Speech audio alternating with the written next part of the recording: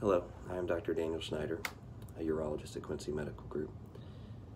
I've lived in Quincy for 3 years, and during that time I have been fortunate to treat many local Quincy residents for their urologic needs.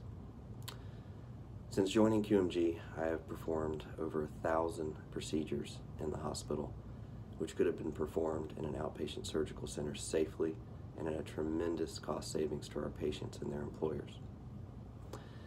In fact, by my estimate, 90% of the surgeries that I perform could be well suited for an outpatient surgical setting. Unfortunately, the only surgery center in Quincy still operates under hospital billing practices, which means a significant extra cost for our patients and local businesses.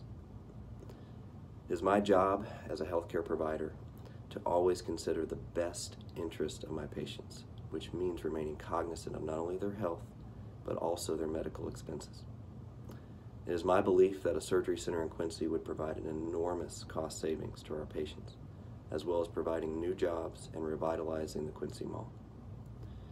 It would also have the benefit of lowering overall costs, which would be beneficial to our community, our economy, as well as our town's employers, who continue to offer healthcare coverage for their hardworking employees.